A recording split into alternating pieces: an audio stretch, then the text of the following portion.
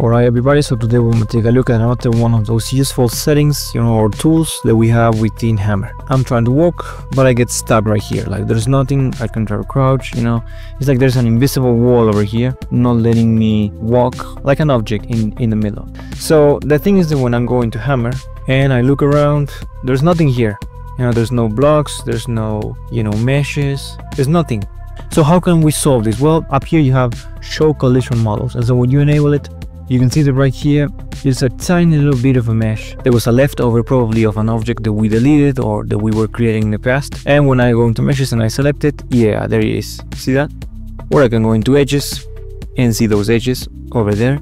Or same thing in vertex mode, I can select them and move them around. So this tool is extremely useful because that way you can tell when there is something that otherwise is completely invisible.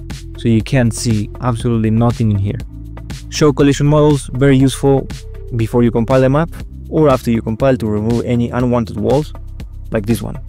Now another use is that, for example, when you have prop statics, such as this one, you don't see any collision whatsoever around it. So obviously I know that when I compile the map and I go into CS2, this prop over there has no collision whatsoever. See the bullets, they just pass through, and the player as well, it's transparent.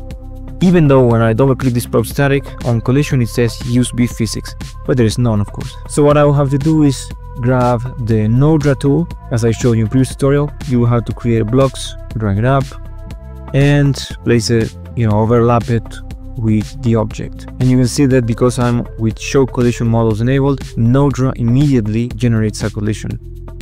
So you will create a collision mesh so the players can shoot to this object. Okay, now here within the map, there's no wall stuck in here as it previously was. And now when I shoot to this object, it now has a collision to it with the use of no draw.